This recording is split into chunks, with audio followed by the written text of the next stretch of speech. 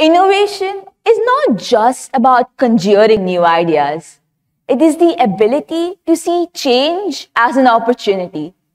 Greetings to one and all present here. We students are the future of this world, and we are the ones who will have to take over the reins of the world when we grow up. If a student of today has to thrive tomorrow and to carve a niche for themselves in the competitive and dynamic world the future holds for us, they will have to be innovative, creative, intuitive, and collaborative.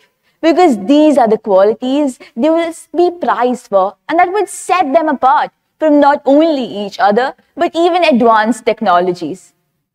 Am I confusing you all? Let me share a small anecdote with you. During the COVID-19 times, when we were all adjusting to the new normal, my sister Trisha and I found it absolutely difficult to be restricted into our homes. This is because both of us have always been creative problem solvers, and we love bringing positive change around us, which is something we couldn't do during the lockdown.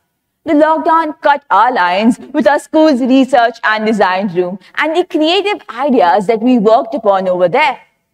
While discussing about this with our friends, we realized this was a challenge a lot of students around us faced. People were not able to find a good outlet to let out their ideas. We came up with an initiative, and with the help of our school's research and design head, Ms. Mari Ramos, we managed to implement it. Our Own Innovates was a platform for students right from primary to senior school, where they were allowed to express their creative side. They were given monthly challenges every month, where they were allowed to brainstorm, find solutions to ideas that weren't existing on global issues such as in designing a city on Mars, sustainable communities, cybersecurity, etc. At the end of every month, they were awarded with certificates like the Innovator of the Month certificates, honorable mention badges that were just to make them feel that they were going on the right path.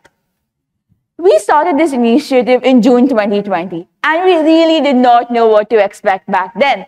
But we really got a positive response from a category we least expected it from, the primary and kindergarten students. We had 3,500 plus blog views and 80 plus ideas on the first challenge itself.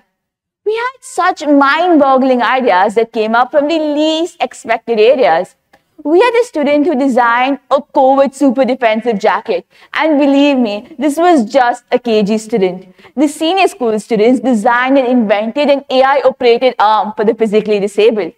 This initiative that started as a small platform for students ended up becoming an innovation hub for the students of our own Dubai. And before we knew, we had creative students aiding change around them, going by the very ideology my sister and I shared for the platform, that we are the creators of a new world. So, what are we waiting for? It's now time that we, the youth, take over the world. It's time we show our maturity to solve current issues, to show and bring about change around us. Because in a world where climate change wreaks havoc in economies, societies, where trust on international cooperation is completely failing, where unemployment and inequalities are rampant, what can help us believe that 2030 would be a better place to live in? Of course, it's us, the youth.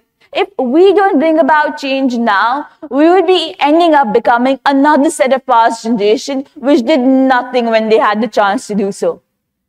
Malala Yousafzai was shot at the age of 15 for merely vouching for her rights for education.